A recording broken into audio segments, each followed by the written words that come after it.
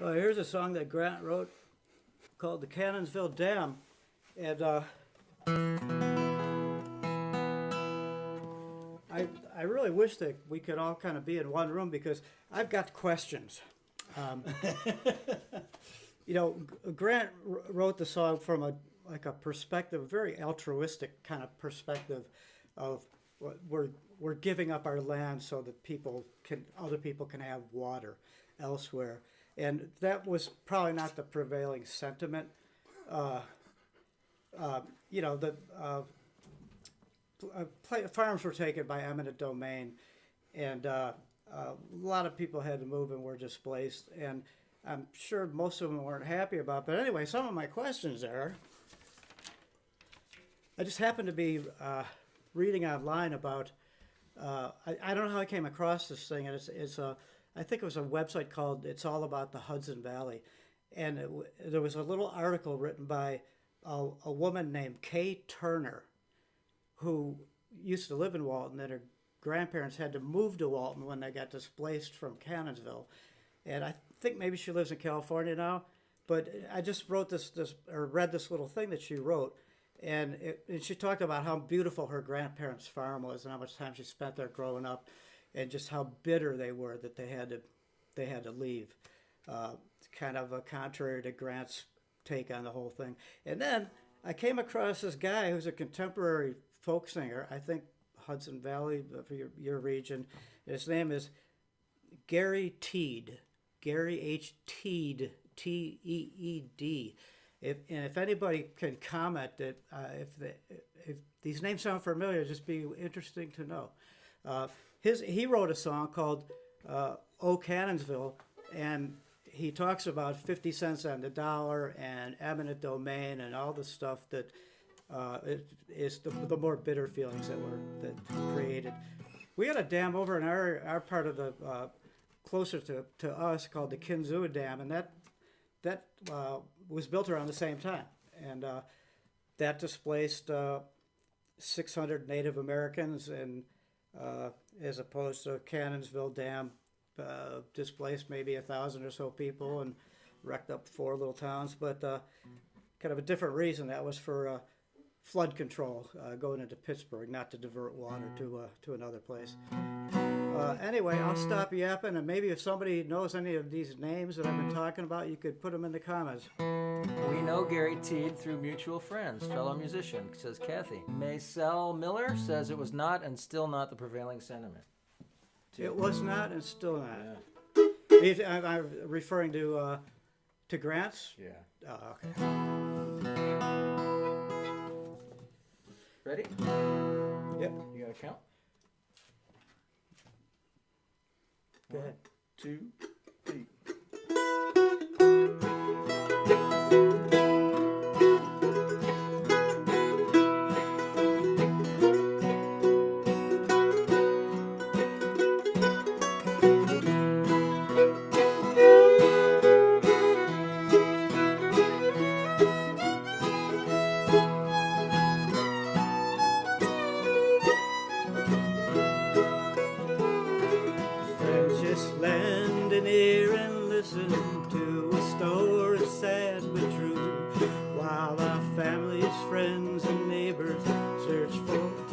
Land some new.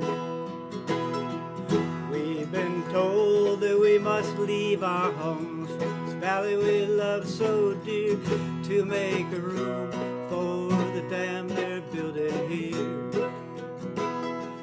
To make room for the dam they're building here. If you ever met a little child from you, he isn't sure.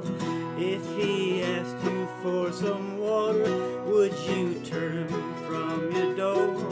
Now like him there's countless thousands leaning on our guiding hand. All he wants is some water from our land.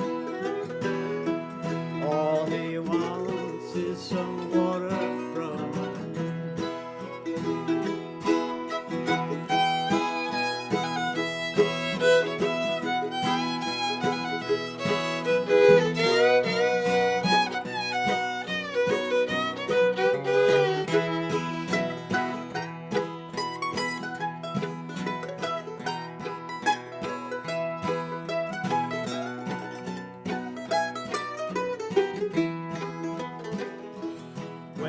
flood comes to the valley, standing miles from shore to shore.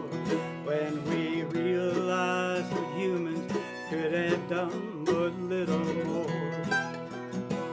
There'll be many hearts been broken among the young as well and old, for they'll never see their old homes anymore. No, they'll never see their old homes anymore. Have you read of good old Moses with a rod that smote the rock? Then came water for the multitude, water for the flock. Now the same has come to us today, like many years ago. We wouldn't turn our backs upon our friends, we would not tell them no.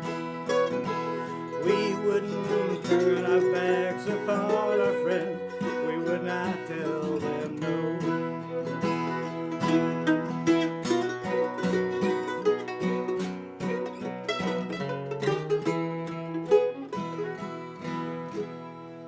Grant was displaced by dam projects twice in his life. Oh, really? Yeah, Wow. 2 times had to move. There's got to be a message there. Anyway, this is Grant was known as a dance fiddler, and he played. In order to play dances, you must play in time, and in tune is better. So, and he did that very well. So, and this is a tune. We're going to do a little 2-tune medley. The first one's called the Little Red Barn, or the Old Red Barn, or something like that. Little Red Barn. Little Red Barn. I think I've seen it under a couple different names. And then we're going to play Grant. Is it Grant's hornpipe? Or Rogers hornpipe, which is actually a jig as well. But he performed this at the Newport Festival. But it was stated that this is the only 2-step jig that was played at the whole Newport Festival. Somebody commented on that. So we're going to play these 2 little jigs. The first one's called the Little Red Barn. The second one's called Rogers Hornpipe.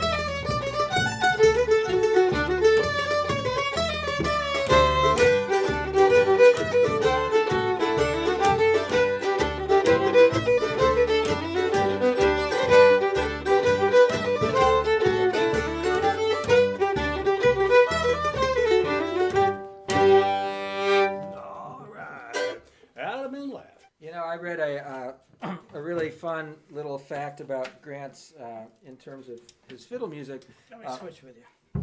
So his father played a little bit of fiddle around the house, and by the time Grant was 6 years old, he had started to try to play the fiddle. By the time he was 7, he was already sitting at the local square dances. Like, they'd bring him and they'd prop him up on a chair, basically, and he'd get to play along with the older musicians. I don't think he could play the dance by himself at age 7, but this is how he cut his teeth, so to speak, in playing dances. But he said he was sort of the rare traditional fiddler that would get annoyed when he'd hear different versions of the same tune. Oh.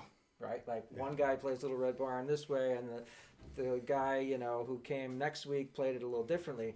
And it used to bother him so much that he said he decided to learn how to read music so he could find the definitive versions of each of his tunes. That's cool. As if there is a definitive version of some of them. Right. Anything. Right. Yeah. So he spent some time in lumber camps. He was primarily known as a stonemason. He worked in quarries. And was a stone cutter, but he did spend some time working in lumber camps, which, of course, really no look at music of the Catskill region is complete without considering the logging industry and the lumber camps, where these guys would be cooped up in the fall and winter in groups together, and again had this intense need to make their own entertainment because that was all the only option available. So a wonderful tradition in the logging camps. You know, the guys would go in the late summer, early fall, later in the fall. They go into the woods, and if the logging operation was far enough back in the woods, they would just live there for the season, cutting down. You know, there was the cutting of the tall, the eastern white pines and such, but also in the Catskills, you know, the virgin hemlock forest was really important for the bark, for the tanneries. And so in the logging camps, you'd have 20, 30, 40, 50 men cooped up together in these temporary housing units for the season. And, you know, sort of their only option was to entertain each other with either a dance, a story, a song, or maybe somebody could play an instrument. So he heard a lot of good lumbering songs. So these logging songs that the lumberjacks sang would sort of travel with the lumberjacks from region to region. He decided to make one of his own. He said, well, I figure if there's that many good ones out there, maybe I'll see what I can put together myself. So this is one he wrote, sort of fictitious story about an Irishman that comes into a logging camp named Pat McBraid. Come all you boys and gather round, I'm sure the time has come. For many times I've asked you where you've been and seen and done. For now I'm old and tired, no more youthful will I be. I was born in that good old Garden State in 1863. As a lad I roamed the shores and fished on the river Delaware. I knew the raftsmen steered the logs where they came, I knew not where. So I became determined, it was this I had to learn. Perhaps the boss would give me work, some wages for to earn. So I started out one morning, me bedroll on me back. For food I took a fishing pole with a hook stuck in me hat. And only when I stopped to rest was hours after dark. Don't be surprised when I tell you guys, here's where the story starts. It's the early days in August when I reached this logging camp. First time since I started that I felt like heading back. But soon a man walked up to me, the foreman of the crew. He looked me top to bottom saying, what can I do for you?